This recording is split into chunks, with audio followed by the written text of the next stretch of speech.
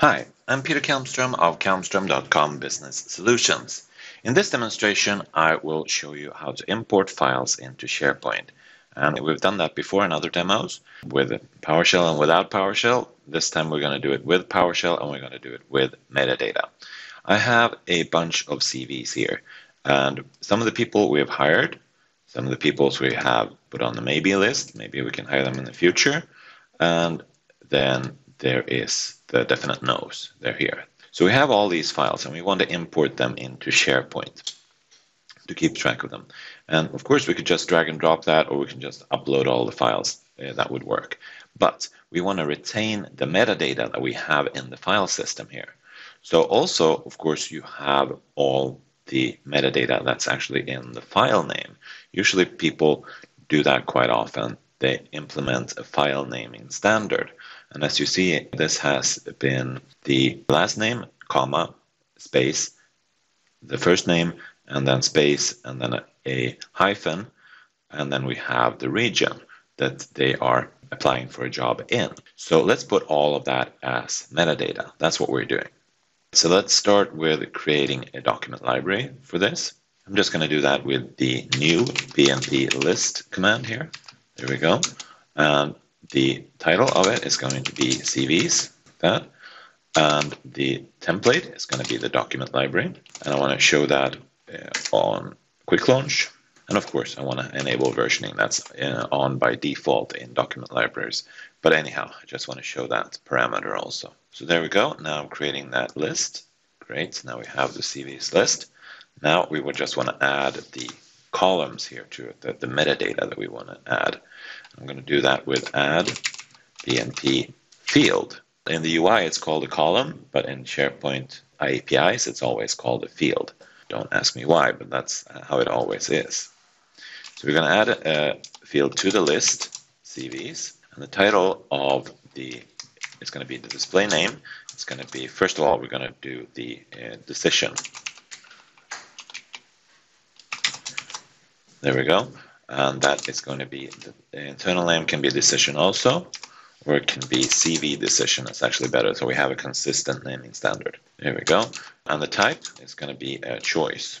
And the choices are going to be choices here. There we go. Yes, no, maybe. All right, let's run that. And of course, as always, I run that with F8. There we go. Now that's been added. And then we can do the last name and first name. So let's just do that. We can copy some of this here. That part, yes, that's going to be the same. And then we can do display name equals first name, internal name. We'll make a specific one here also. First name, that's good. And then the type is going to be just a text, right? And then we're going to run that by F8. And then let's do one with last name also.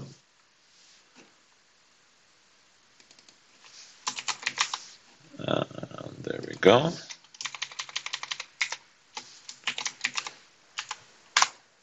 There we go. I don't really like copying code like this, but in this case it's just a setup, so it's okay. It's just something that needs to run once. And the last one is just a department. It's going to be a text also.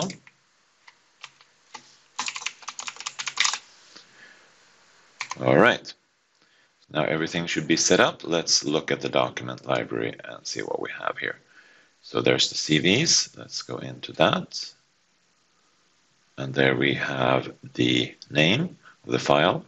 And if I upload a new file here, let's just take one of these. No.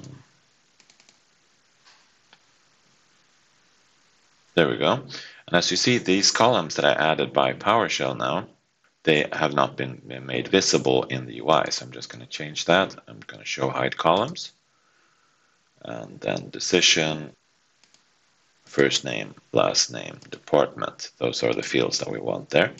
And the view, of course, there we go. And now if I select this file, I can of course do it manually. I just click on the information here, and then change everything here, edit all.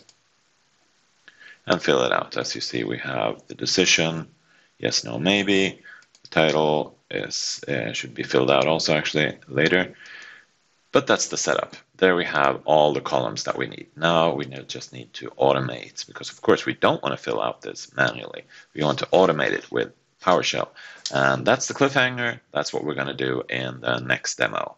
Thank you for watching this one.